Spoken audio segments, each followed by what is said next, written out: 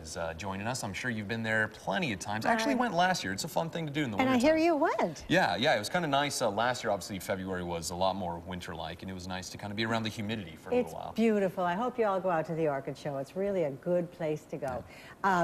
Speaking of breath of spring, however, just take a whiff of this one. Is that wonderful? Yeah, that is very nice. That is really good. That is a hyacinth that's been forced. And you put it in its little vase. This is a hyacinth vase that you can get at many garden shops. So you never know where you'll find a hyacinth vase, but it holds the hyacinth right in there. And look at the magnificent roots on that thing. It's quite amazing. So enjoy. You'll be seeing those soon at flower shows. So we can have some questions today. What's up with you gardeners? Well, we do have a first call this morning. That is Michelle. Good morning, Michelle. And what is your question?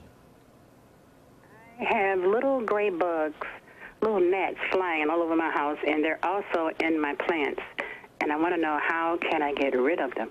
Okay, you've probably developed fungus gnats in your house plants, and at this time of year, it's normal that we start to get something because our houseplants are stressed and many little things develop.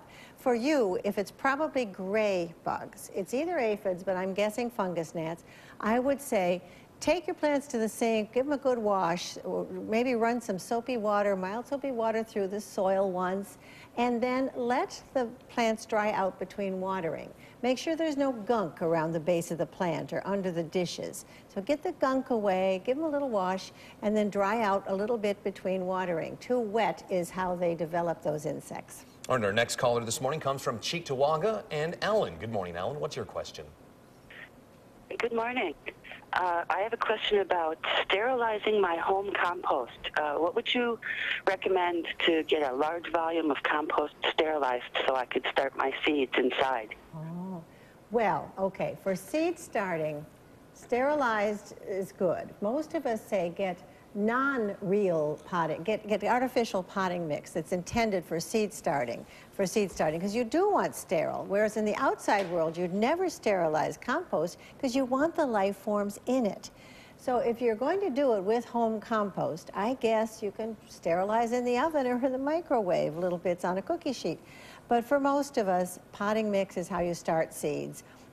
Doesn't have the life forms, and the life forms are what you want in the outside gardening. So a good question, good effort. I'm glad you're starting seeds. I had no idea you could do that. All right, our next question is Joe in Clarence. Good morning, Joe. What's your question? Good morning. I'm calling about tiny little bugs that fly around. It's an entire office of indoor plants, and I'm wondering if it was the potting mix or what I could do to get rid of them. Okay, maybe similar to what the first lady had. It could be the fungus gnats from things getting too wet. But hey, in an office situation, it's rarely too damp, and plants tend to dry out. I would say I've had luck with indoor plants with a product called Indoor Farm, P-H-A-R-M as in pharmacy. But there are indoor plant sprays that you can get. Almost everything can be handled by these products. They are healthy, they're not unhealthy, they're usually oil-based and have herbs in them, and you can do it with home management. But I would say look around, inspect, see if any of them have particular tiny insects on the leaves. If they're on the tips of the plant, that could be aphids. If they're on the new growth, those you can wash off with a hard hose under the sink. So put them under the faucet if you can, wash off anything you see, and then use an indoor plant herbal pesticide. Sally, good info as always. Thank you very much for joining us. In fact, I'm going to talk about houseplants next week. All right, thanks, Sally. All right, coming up next on Weekend Wake Up, despite the